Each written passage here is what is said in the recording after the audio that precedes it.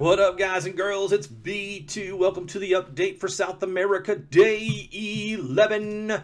So let's get right to it. You'll notice that we have added France and Spain to there. I'm not quite sure what happened with DR Congo. He dropped out of the alliance, so I'm guessing he went inactive and the game booted him from the alliance.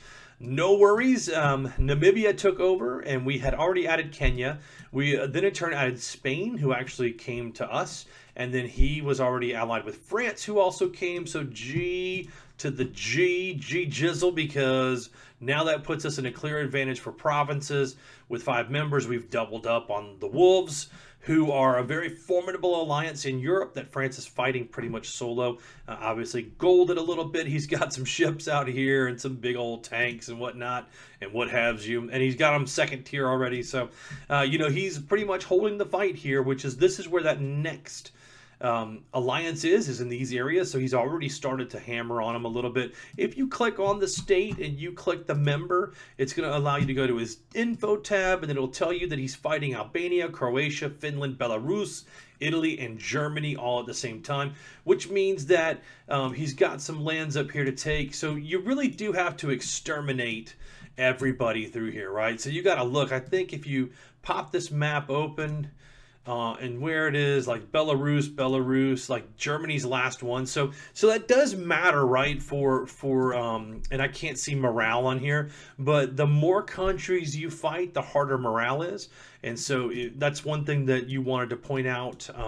Somebody had asked me a question on that. So if I go down to a smoking town, here's one, Lusaka. I just took this. It's 32% morale. But if I click on it, it tells me that I'm at war with 2 nations, which is a -4, but neighboring morale is also a -5, and distance to HQ. There's a lot of things that play in to give it a 9% chance. That means there's almost a 1 in 10 chance that at 6 p.m. Eastern time, it will go to a rogue state. So the higher that number is, the worse. But you can eliminate stuff. Like if I go in here and I build something that builds morale, like a recruiting office, it takes 30 minutes. If I hit I, it's going to tell me that it reduces mobilization time.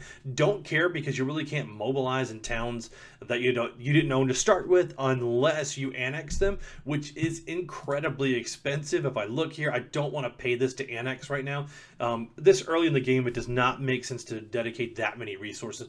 But what you can do is you can raise the arms factory. Right now, it's not going to get you a true fuel output like if it was one of your starting towns, but when you build an arms industry, it will help you produce more materials. But the recruiting office will raise morale and help the city grow. The stronger the city is, the more hit points, the harder it is to take over. You can defend it with fewer units. There's a lot of pluses to that. So I always recommend, and I don't know, let me show you something. So if you look at rankings, and let me just flip to make sure you are seeing that. Okay, and you are. If you look at this, the military scores are almost, see, this guy is a well-rounded player. This guy, when you see him in a game, he's all military, so make sure you're ready to defend. This guy down here, well-rounded, like his total score is a makeup of the economic and military. So, you know, you can really point out your foes and see kind of do a little bit of reconnaissance on their Krang. I've actually played with him, 2 years ago. We were in the same alliance, and he's a really, really good player. And then I took 2 years off, and you can see I'm ranked 3,091st now. But we're going to work on that ranking, and I'm going to play a couple of games. So I actually tried to play another 4x speed game to see if I could generate some quick, economic ranks and boost. Got slaughtered. Here's where I'm at right now.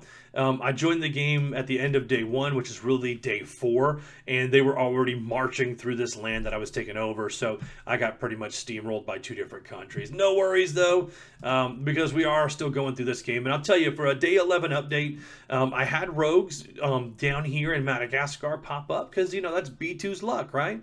I got a town that is not even smoking, so it had to have been a single-digit morale number, or percent chance to spawn a rogue, and I spawned a rogue, and it's a strong one. So it's a 9-9 versus a 7-1. So I'm going to have a hard time with this attack. But I am almost over with this one. What's his time here? Let's see. He's got 5 minutes to the next attack, which is good because this guy's almost dead, and I can reroute him over to this town. and hopefully make it back before this rogue takes it. I do not want to have to go through here because I built a building, or am building a building, and they're going to smash this thing. So I just don't want that to happen, and it's my luck, right? So, but we are finishing off here. I did take this town. I didn't realize that this town, Bulawayo, was actually owned by Congo. So when I went to war up here, boom, this guy popped red. I had to come back down here and take care of it. And I think this guy's okay. 21-9 versus 3-2. Yeah, that guy will take it over. And then what we'll do is we'll build, I'm building an airfield here to be able to shuttle troops a little bit quicker to the front line, right? Then I took started down here and I took Lusaka, which was a Namibia or a Zambia.